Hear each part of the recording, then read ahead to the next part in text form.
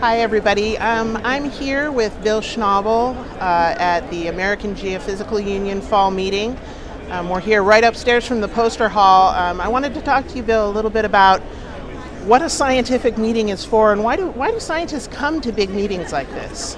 Oh, good question, Marmion. AGU, American Geophysical Union, the largest geophysical meeting in the world. And there are 25,000 plus people here, people senior scientists and people of K through 12 and undergraduates and graduates and faculty and researchers and people from all over the world and talking about science. So what are some of the reasons that these kind of conferences are important for scientists? Here's why.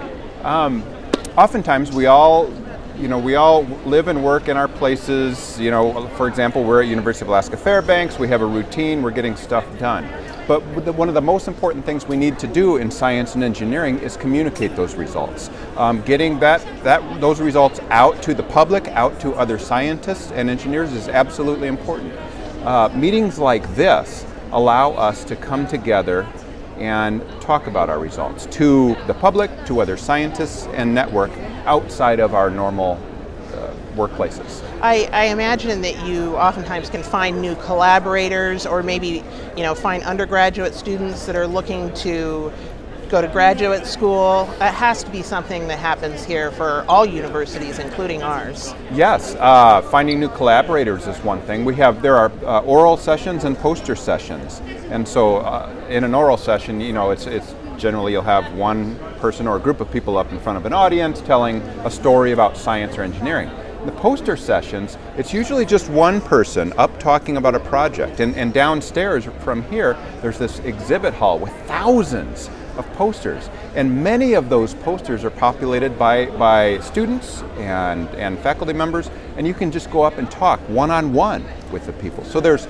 different levels of networking all across the spectrum. Yeah, I feel like UAF has a pretty good presence at this conference. I've seen lots of our scientists here talking to other scientists.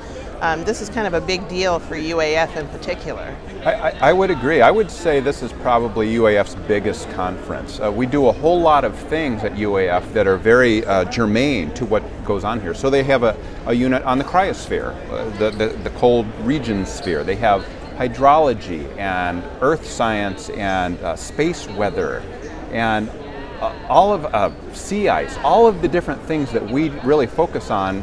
Many of the different things that we focus on at UAF are represented right here. So oftentimes I will see people down here that work at UAF that I see them more often down here than I do on UAF campus. Have you been going to AGU for quite a few years, I imagine? I have. I've worked at UAF now for about 12 years, and probably 9 or 10 times of those years I've gone. It is the conference to go to for many of us at UAF. Yeah, awesome.